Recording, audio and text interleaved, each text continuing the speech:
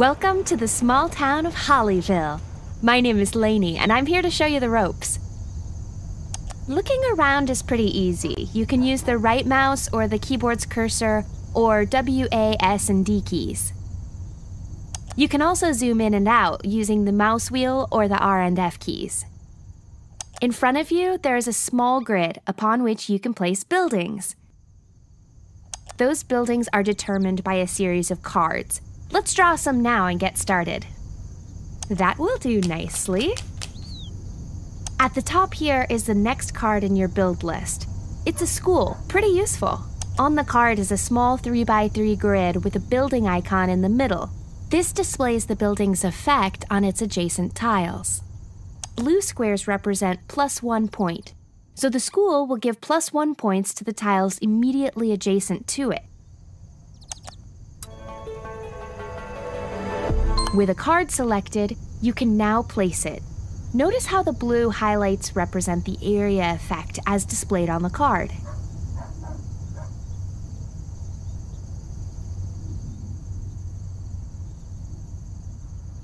Let's put the school here. You'll notice there are now some plus score markers on the empty tiles that were affected by the school.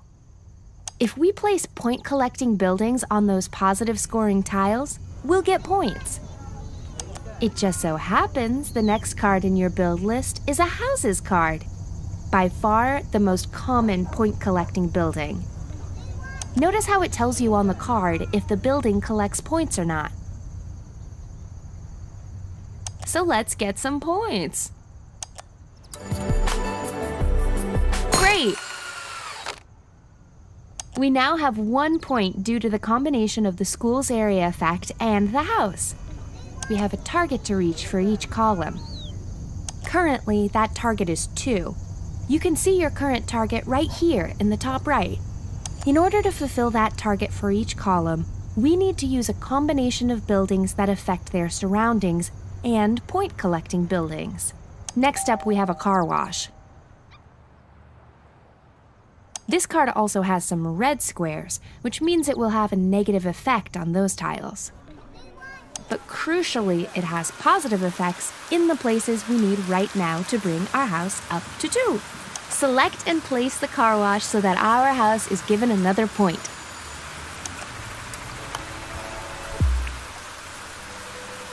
We now have 2 points in the first column thanks to our house, school, and car wash. Also notice how the red negative area effect from the car wash canceled out one of the points from the school. Now the first column is complete. Look what happens. See that? The column has been cleared. That means you bank the points from that column, which are then multiplied and added to your total score. It also means you get a new empty column to build in here on the right. The immediate aim of the game is always to clear the first column, but you'll have to plan ahead with your building placements in order to do that for future columns. Those are the basics, but let me show you what happens if you forget to place a point-collecting building in a column. Fill this column with the following non-point collecting buildings. If any building area effects spill off the side of the grid, they will have no effect. You can use this to your advantage sometimes.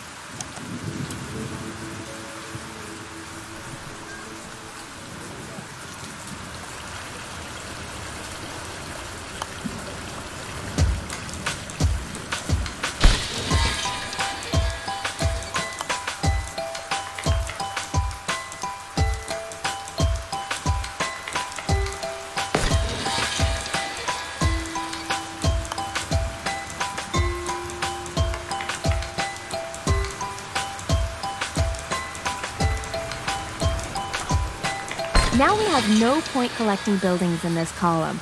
This will likely happen to you sometimes, but just to be clear, it's something you want to try and avoid. And not just because we have a brewery and factory next to a school. With no means of collecting points, this column cannot reach its target. Therefore, it's just going to sit there while we fill up the rest of the empty land. We need to force clear it. Once the first column is filled, you'll notice this little button flashing at you. All we have to do is click it to force clear. Great! However, force clearing isn't free, it costs you 1 life. You can see how many lives you have left here. Make sure you use your lives sparingly. Once you run out, you'll fail the level. Now see if you can complete past this column here using the next batch of buildings.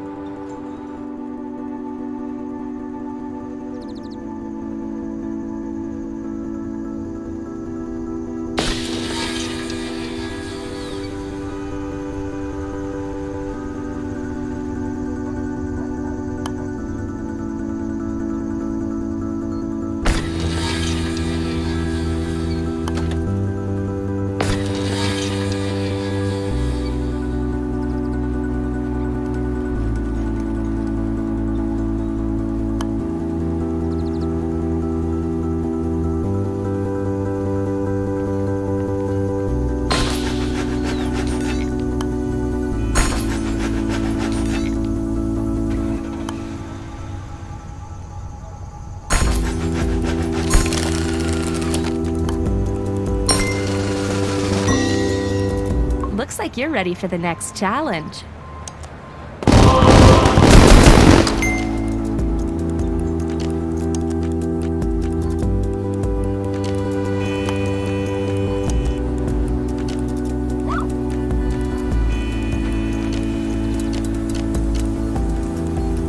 Since you did such a good job at Hollyville, well, apart from the whole school, factory, brewery debacle, which was kind of my fault, I've hired you to develop in the county of Luther Fields, a small commuter town south of the city.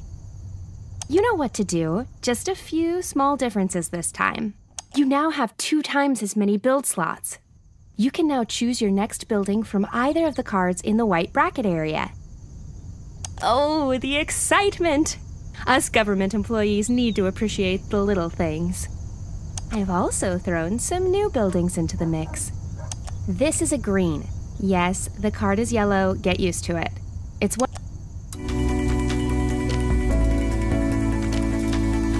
All you have to do with the green is place it where you want as normal. Some blue icons will then appear to show you where you can apply the card's buff.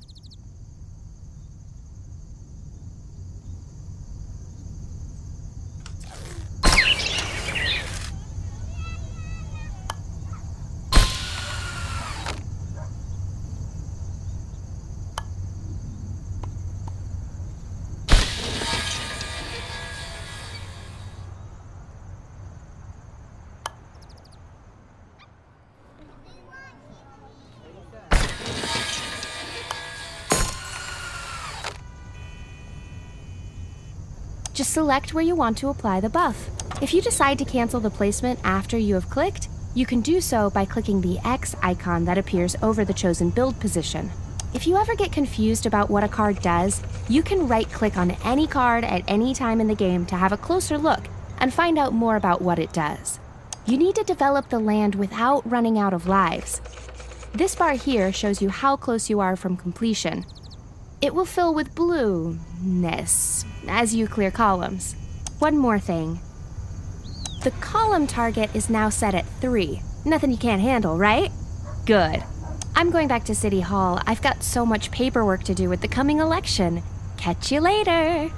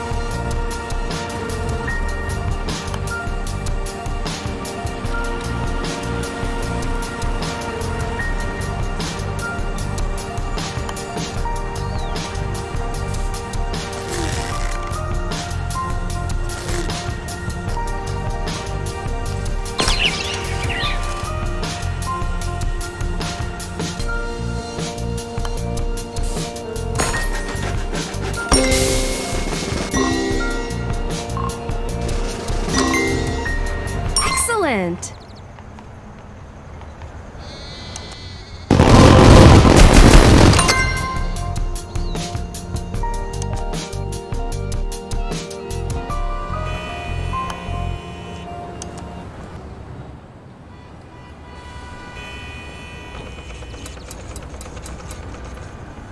Did you hear the news? Caribou City has a new mayor, some guy called Selfridge. Can't wait to meet him. But welcome to Grapefruit District. As you can see, there's not much going on here. So it's a perfect site for redevelopment. You've been doing really well, so I think I'm going to give you a bit more control today. Up until now, you've been using a preset selection of cards. I'm going to change that by teaching you the basics of deck building. You always start the game with 12 cards.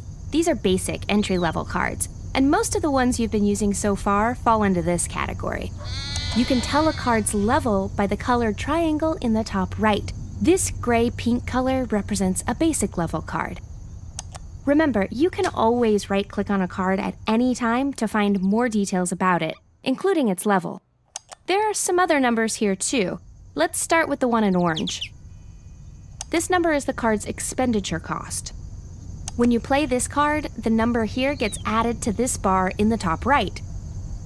When this bar fills up due to accumulating expenditure from your buildings, your column target will increase by 1. So that makes everything harder, since then you need to reach that higher target for your future columns. In other words, high expenditure costs are something you want to avoid, as it will make your column target increase faster. But seeing as almost every building has an associated expenditure cost, it's inevitable your target will increase eventually. This other number in yellow here is a bit more positive.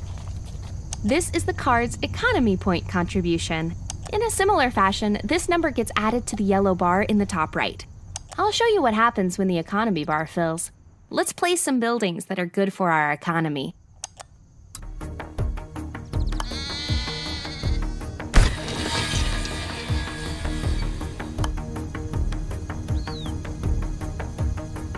You now have a purchase. You get one every time the yellow bar fills to its maximum. We can spin this on a new card to add to our deck. Look, a new button. This button opens the card shop, and that's exactly what it sounds like. You'll get a choice of 4 random cards to add to your deck.